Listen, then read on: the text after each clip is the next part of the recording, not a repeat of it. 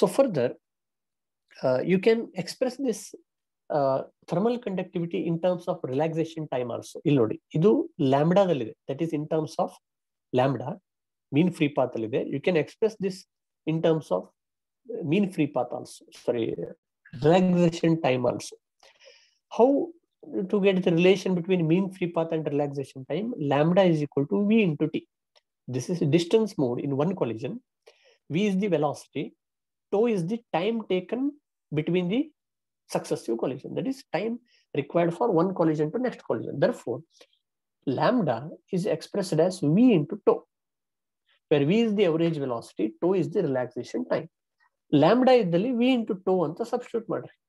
We have this equation, thermal conductivity K is equal to half NV kb lambda. Substitute for lambda, where lambda is V into tau.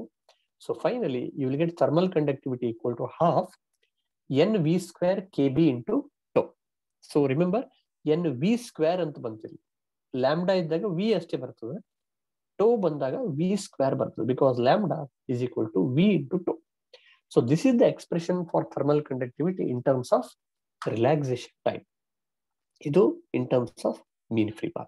Remember, for solving the problems, this may be useful. Next, we will complete one small section called Wiedemann-Franz law today.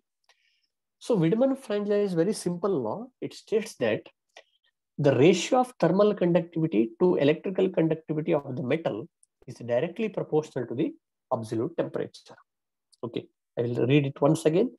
So it states that the ratio of thermal conductivity to electrical conductivity of the metal is always directly proportional to the absolute temperature. Okay, and then thermal conductivity K divided by electrical conductivity sigma. A ratio tagondre, that is directly proportional to temperature anta heltade. So Wiedemann-Franz says that K by sigma is directly proportional to temperature. Okay, so otherwise you can state this law as the ratio of thermal conductivity to electrical conductivity of the metal at a given temperature is always constant. The temperature nu constant madbitre, the ratio of thermal conductivity divided by electrical conductivity is always constant for all the metals, whether it is copper, iron, whatever it may be. This ratio at a given temperature is always constant. So let us prove this simple way.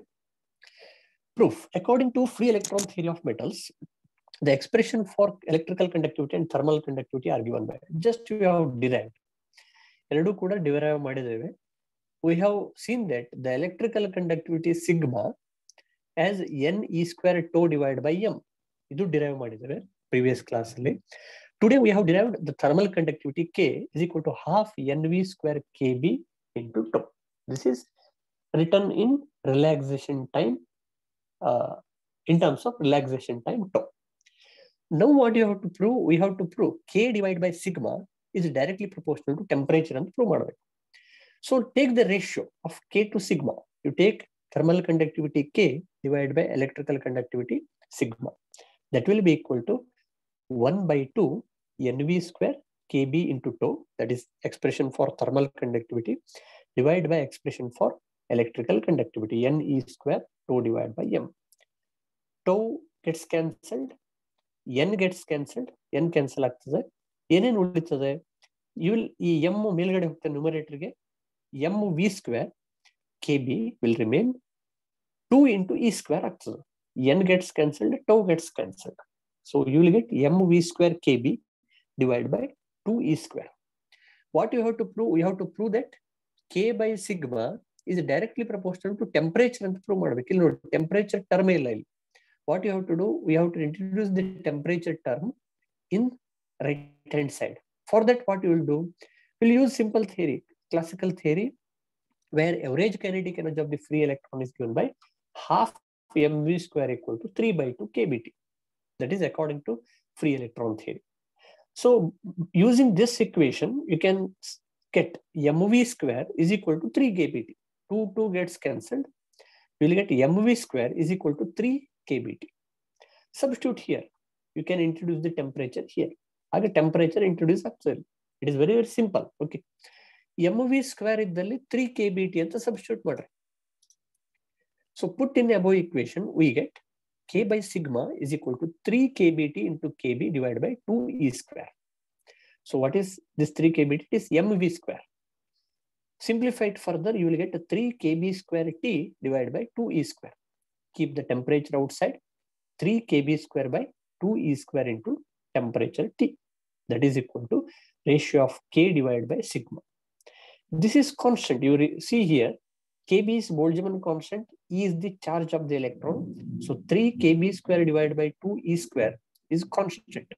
Therefore, I can call this as a constant Lorentz number. I can replace this by L, where L is called as Lorentz number. Since this is constant, it proves that K by sigma is directly proportional to temperature T. What is the value of this L?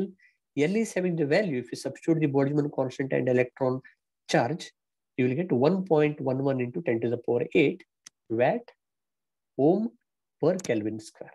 So this proves Wiedemann-Franz.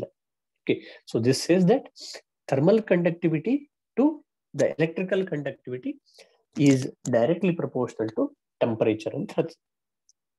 Okay, so today we have completed 2 derivations. One, the thermal conductivity derivation, mattondu Wiedemann-Franz derivation. So success of the classical theory, etc. will see after discussion of the doubts.